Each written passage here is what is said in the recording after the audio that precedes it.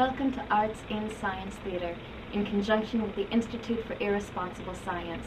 Tonight, an artistic interpretation of the search for cold fusion. Here, the brick wall represents the stymied efforts of modern science to crack the secret of cold fusion. The lab student diametrically represents the efforts of the scientific community to break through to secrets beyond its grasp. Here, the initial rejection of tried and true applicable methods is met with surprise. However, this first failure only whets the appetite for successful research.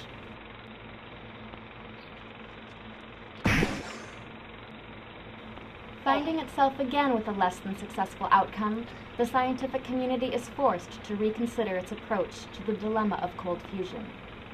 After contemplating radical means of achieving a different result, modern science returns to its predetermined course.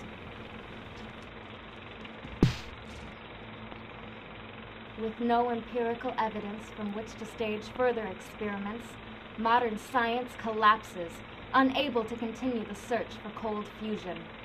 But it is here, in the face of obvious defeat, that new innovations which would otherwise seem foolhardy can come to light and find success. For this is the time of the radical approach, the maverick researcher, the shot in the dark of the lone scientist.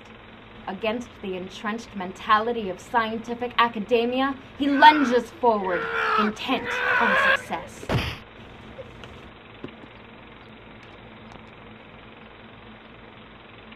Though this time success went unachieved, the radical approach could not help but catch the eye of the scientific community and others who were waiting for such an event.